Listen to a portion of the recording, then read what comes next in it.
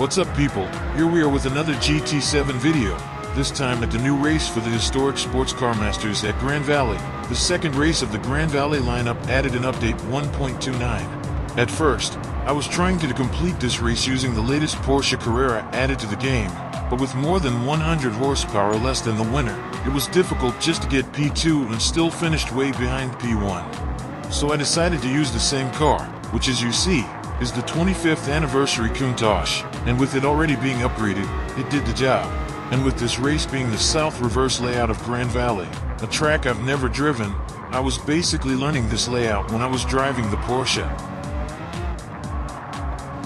Moving ahead a little, just before the second lap, this pack of cars made it easy to get into P5, and it was a cool little encounter during the race.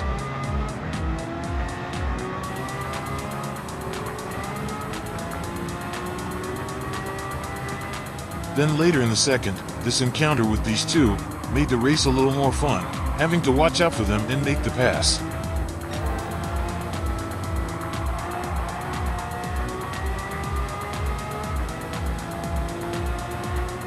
At the start of the fourth I got P1, but then almost had a big mishap. Luckily I was able to minimize it and not fall far behind.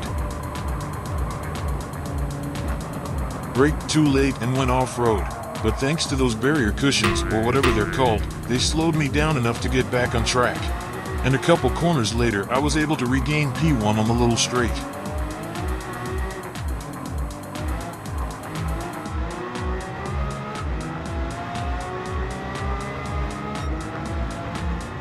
And here coming to the finish, I was actually able to lap last place, showing how overpowered this car is for this race on normal difficulty. Another cool race due to having to learn a new layout on a new course. If you enjoyed this video, please like, comment, and subscribe to support the channel. See you in the next one.